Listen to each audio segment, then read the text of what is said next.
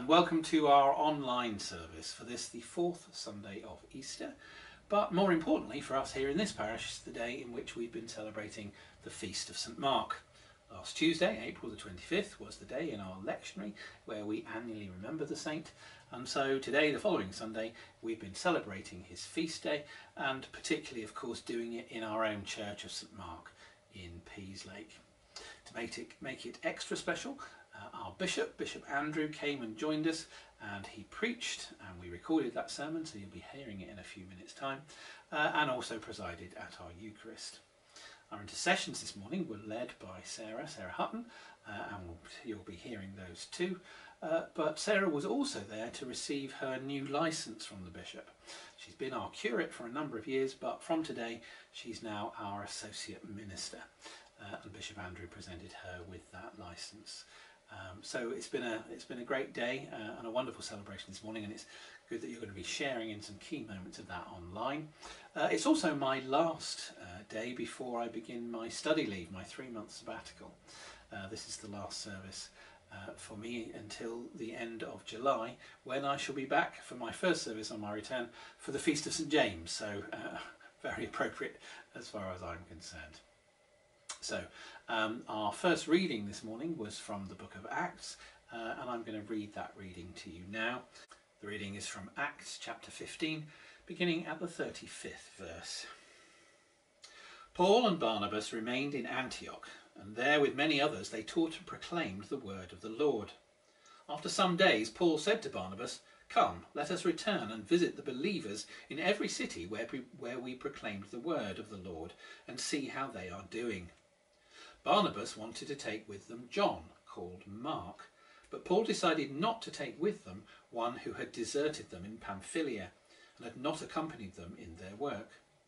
The disagreement became so sharp that they parted company. Barnabas took Mark with him and sailed away to Cyprus, but Paul chose Silas and set out, the believers commending him to the grace of the Lord. He went through Syria and Cilicia, strengthening the churches. This is the word of the Lord. Thanks be to God.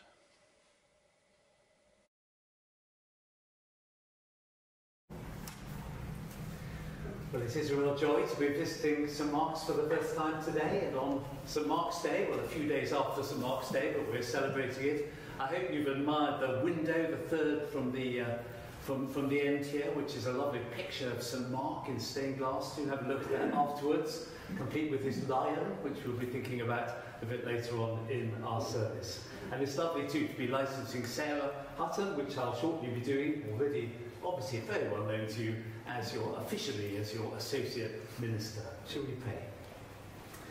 Heavenly Father, thank you very much for this lovely morning, and thank you for St Mark, whom we celebrate today. We pray your blessing as we look at your word together, that you would encourage and strengthen and challenge us this day. For Jesus' sake. Amen. Amen. Do please sit down.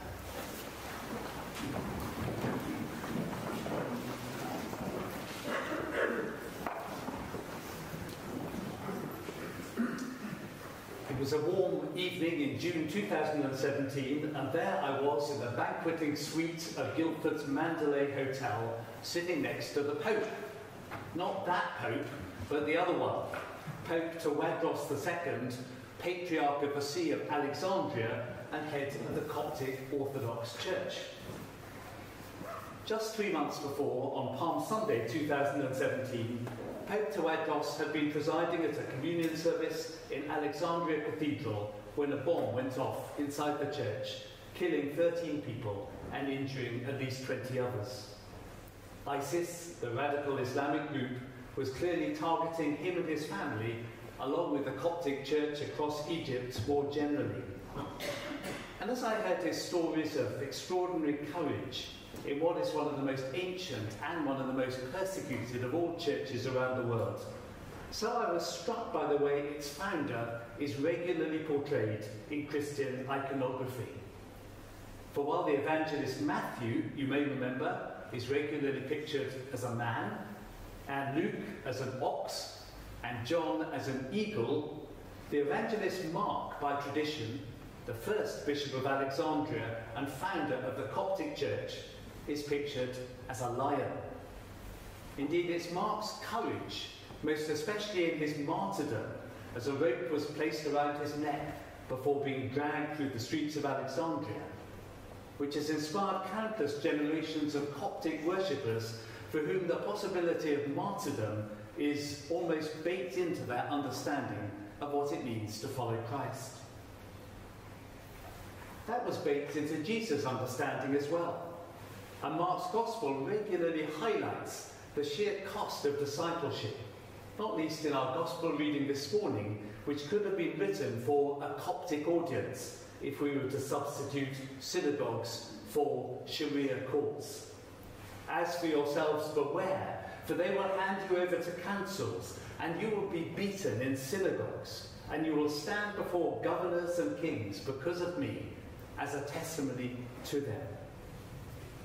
That's a theme in the other Gospels as well, of course, but comes across especially strongly in Mark, who would himself be tested in similar ways before gaining the martyr's crown. There's something hurried about Mark's Gospel too, compared with the others. This lion isn't messing about. So there's no point in hunting through his Gospel for good Christmas readings, as we do through Matthew and Luke, because Mark is not really very bothered about the infant Jesus. And there's no point in looking for long, deep theological reflections, as we do in the Gospel of John, because Mark's not too bothered with those either. He even rushes through Easter and the resurrection appearances, though most scholars believe that that's partly because the original ending of his Gospel was lost. Instead, Mark's favourite word, right from the word go, is euthus, which means immediately. Following Jesus' baptism, the Spirit immediately drives him into the desert. A little later on, Simon and Andrew immediately leave their nets and their father and follow him, before Jesus immediately calls James and John as well. Immediately, his fame begins to spread through Galilee, not least when a leper is immediately healed of his leprosy and begins to spread the word, having been immediately commanded not to do so. And that's just in chapter 1. You can see that Mark really enjoys the word immediately. In around 100 AD, a man called Papias wrote about Mark's Gospel following conversations which he'd had with a first-generation Christian. And here's what he wrote. Mark, in his capacity as Peter's interpreter, wrote down accurately as many things as he recalled from memory, though not in an ordered form, of the things either said or done by the Lord.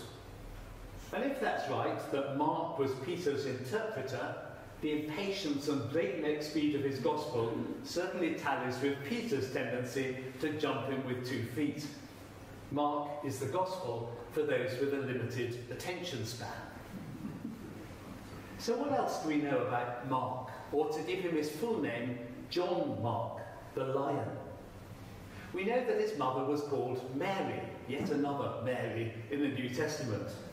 We know that Mary owned a large house in Jerusalem, the one in which a big bunch of Christians gathered to pray on one of the occasions when Peter was locked up in prison. We presume that Mary and her husband were Jewish, but not strongly nationalistic, or they wouldn't have given their son 2 names, one Hebrew and the other Roman. John, which means God is gracious in Hebrew, and Mark, which derives from Mars, the Roman god of war.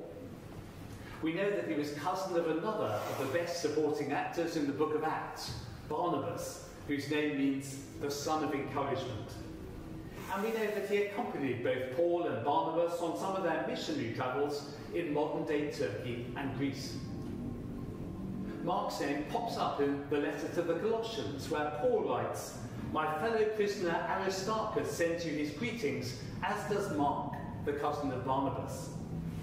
He also pops up in Philemon, where Paul describes him as one of his fellow workers, and in 2 Timothy, where he's described as helpful to me in my ministry. And it's not just Paul who appreciates Mark, but Peter as well. Indeed, in his first letter, Peter speaks affectionately of Mark as, quote, "my son."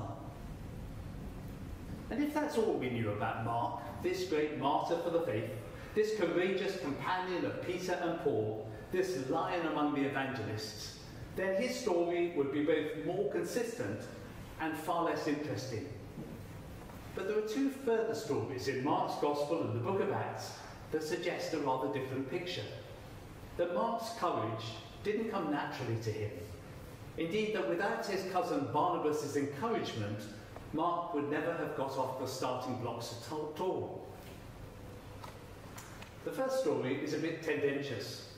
It occurs only in Mark's Gospel at that crucial moment when Jesus is arrested in the Garden of Gethsemane, and it reads like this. A certain young man was following him, wearing nothing but a loincloth. They caught hold of him, but he left the linen cloth and ran off naked. It's impossible to know for sure, but Mark lives in Jerusalem, and could that maybe have been his own personal recollection? You'd hardly forget running off naked into the night. But the second story represents a much more proven case of running off. It begins in Acts chapter 9, where John Mark accompanies Paul and Barnabas on their first missionary journey, and where Paul writes that John, however, left them and returned to Jerusalem.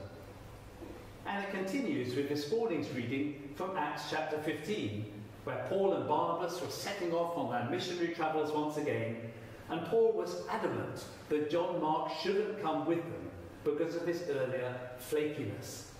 Because, as we read, he had deserted them in Pamphylia and not accompanied them in their work.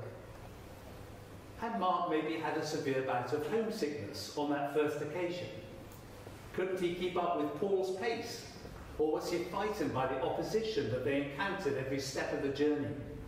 We don't know the full story. But what we do know is that his desertion resulted in a stand-up row between Paul and Barnabas. The Greek word used is paroxysmos, from which we derive our English word paroxysm. So we're not talking just about a mild difference of opinion here, we're talking of something verging on fisticuffs. And the result was that Paul chose a new companion, Silas, and set off in one direction on missionary journey number 2, while Barnabas took his bruised cousin under his wing on a little missionary journey of their own to Barnabas' home country on the island of Cyprus.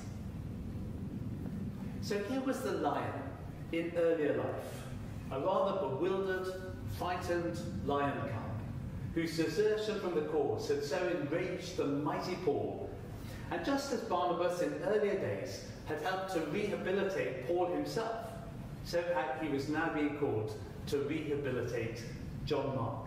A perfect job for this well-named son of encouragement. Instinctively, perhaps, we take Barnabas' side in the stand-up battle. Though those missionary journeys were really tough, and perhaps we can empathise with Paul a little too. The apostle needed someone able to withstand the inevitable imprisonments and stonings that would accompany their travels, rather than running off to mum at the first opportunity. But when we see what happened to the lion cub as a result of Barnabas' encouragement, how he grew up into the lion of the gospel writers, the founder of the Coptic church and a martyr for the cause, so we're reminded that God is the God of the second chance, and the third chance, and the 10th chance, and the 70 times 70th chance. That Jesus, the ultimate son of encouragement, continues to believe in us even when we mess things up. Not so that we become lazy and complacent in our Christian discipleship, but quite the reverse, so that we become the faithful, courageous soldiers of Christ whom he has called us to be. That's why it's so moving that Peter calls Mark my son, and chose him, if Papias is right, to act as his interpreter in the pages of Mark's Gospel. It's why it's still more moving that Paul, I'm sure repentant of having lost his rag some years before, referred to Mark as his fellow worker who was helpful to me in my ministry. For there's something extraordinarily powerful about believing in people through thick and thin. Peter the Rock had himself experienced that. So had Paul, and now Mark the Lion would experience that too. And as we celebrate Mark's feast day and the Coptic Orthodox Church he founded, and the church in Peaslake named in his honour with a stained glass window complete with lion to boot, we give thanks for the God of second chances. Perhaps Sarah's licensing fits that theme too, because Sarah, in her day job, is nurturing lion cubs who are variously nervous, studious, well-behaved and unruly. And Sarah's ministry in the parish too flows from her belief in a God who delights to place the glorious treasure of his gospel into the most fragile of clay pots, so that as a later, more reflective Paul would write, it becomes clear that this extraordinary power belongs to God and does not come from us. Mark the Lion would demonstrate that extraordinary power in his life and in his dying, a power that was released through his cousin's encouragement. Others in more recent times would share the same testimony, including one of my own children, whose path through school days was horribly stormy and who left with just a clutch of C's at GCSE, but whose graduation as a Doctor of Philosophy at Oxford University we will be attending in a fortnight's time. And as we, within our friendship and family groups, and our work within the churches and villages of Shear and Peaslake, or wherever you live, come across others who are struggling with life, maybe a child or a grandchild, a work colleague, a neighbour, let's resolve never to give up on them, but always to keep believing, keep praying on their behalf, reminding ourselves that with God nothing is impossible, that even the most nervy and disappointing of lion cubs can be transformed into the most courageous and inspiring of lions. Shall we pray?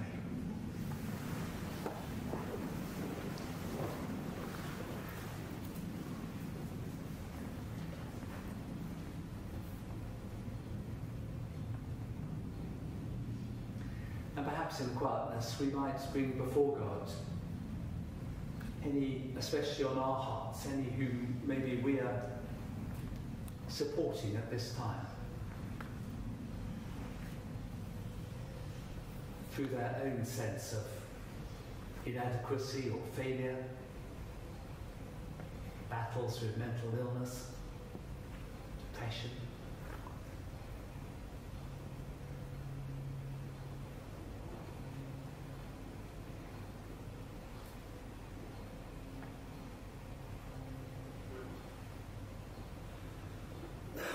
And as we give thanks, Heavenly Father, for the rehabilitation of Mark, through the encouragement of Barnabas,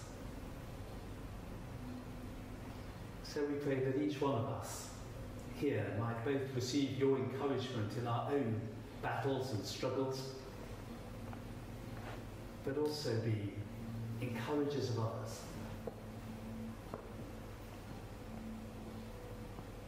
That they might grow into the full stature of what it means to be created in your image and a child of the King of Kings. For we ask it for Jesus' sake. Amen. Amen.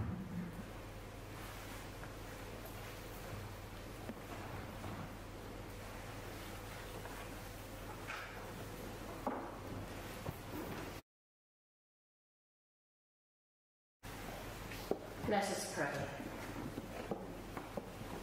Heavenly Father, as we celebrate the feast of St Mark, who established the Coptic Church and was probably martyred for his faith, we pray for our Christian brothers and sisters in Christ around the world. Those who are gathered as we are to worship you in freedom and with joy. Those who are gathered in secret to worship this day, doing so faithfully, but under the fear of persecution. And those who are worshipping you alone, separated from their fellow Christians through political or personal circumstance. Help us to worship you wherever we find ourselves, Give each one of us, whatever our context, the courage to share the good news with those we meet each day. Lord, in your mercy, hear our prayer. Lord Jesus, Prince of Peace, we bring before you the areas of the world where conflict abounds, where war and violence dominates daily life, continuing to pray for Ukraine and Yemen. We lift before you the people of Sudan and cry out for peace and a cessation to violence and the desire for power at the cost of innocent lives. May safety and security be restored and those fleeing for their lives find refuge. Lord, in your mercy, hear our prayer.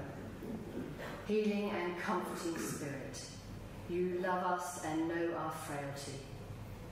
We pray for all who are suffering in mind, body or spirit at this time.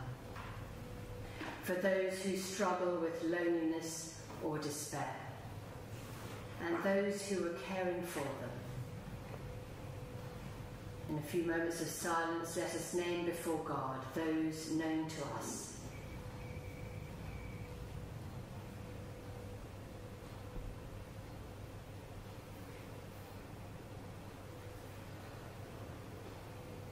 Surround those we have named with your healing love. Lord, in your mercy, hear our prayer. God of life and love, we remember those we have loved and see no longer, for those who have died and for all those who mourn this day. We remember and give thanks for the life of Jean Vellicott, praying for her family and friends. Surround all those who mourn with your continuing compassion and bring healing to broken hearts. Lord, in your mercy, hear our prayer. Servant Lord, as we prepare for the coronation of King Charles, we pray for all those involved. We pray that as millions of people watch a Christian service of commitment to servant leadership to a people and commonwealth, that hearts will be moved to seek deeper meaning for their lives and to find you. We pray for Archbishop Justin, for all who will be playing a part in the coronation, and for all who will work to support it and our celebrations with their care and service, that they may be given the strength to carry out the duties entrusted to them. And we pray for all those in positions of leadership in their lives and work, for our politicians, for our bishops and clergy, for those leading businesses, schools and companies. As they carry the heavy burden of responsibility, may they turn to you for wisdom, discernment and right judgment, seeking to work towards the good of all, particularly the most vulnerable in our world. Lord, in your mercy, hear our prayer. And a prayer for the King and the royal family. Almighty God, the fountain of all goodness, bless our sovereign Lord, King Charles, and all who are in authority under him, that they may order all things in wisdom and equity, righteousness and peace, to the honour of your name and the good of your church and people. Bless, we pray, Camilla the Queen Consort, William, Prince of Wales, the Princess of Wales, and all the royal family. Endue them with your Holy Spirit, enrich them with your heavenly grace, prosper them with all happiness, and bring them to your everlasting kingdom. Through Jesus Christ our Lord. Amen. And finally, a prayer for ourselves. Living God, you bring us together in community and teach us to love one another as you have loved us. May we be beacons of your light in the communities in which we are set, that through truth, justice and action, we may see your kingdom come upon earth in Jesus Christ our Lord. Amen.